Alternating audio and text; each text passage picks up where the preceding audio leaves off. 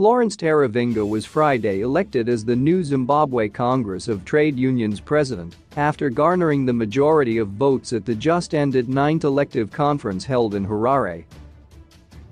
Teravinga, an energy sector workers' union of Zimbabwe, SWA's senior official polled 73 votes ahead of the outgoing ZCTU president and Nelson Chamisa's ally, Peter Mutasa, who polled 59 votes.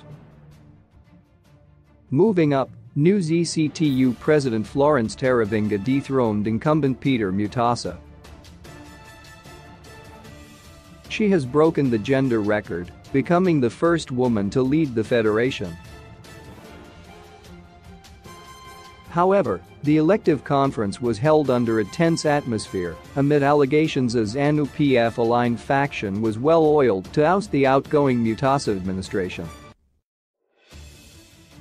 Media coverage was sealed off with journalists gathered to cover the event being turned away. Voting was conducted smoothly, and no record of violence was recorded at the tense, highly contested event, a source told Zimbabwe Saturday morning. Valentine Chikosi was elected as the ZCTU's first vice president. Chikosi is from the Zimbabwe Revenue Trade Union. Second vice president post went to Nicholas Mazarura of the Zimbabwe Construction and Allied Trades Workers Union, with the third vice president seat going to Renesu Chipamangata. The Food Federation and Allied Workers Union of Zimbabwe's Renesu Dzimiri was elected the first deputy secretary general, while the treasurer general position went to Douglas Chiradza, also from the National Energy Workers Union of Zimbabwe.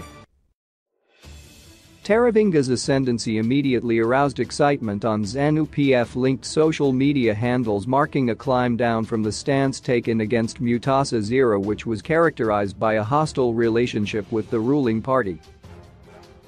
@ZANUP Patriots became one of the first ones to pour out congratulatory messages. Meet Florence Teravinga, the new ZCTU Zimbabwe president.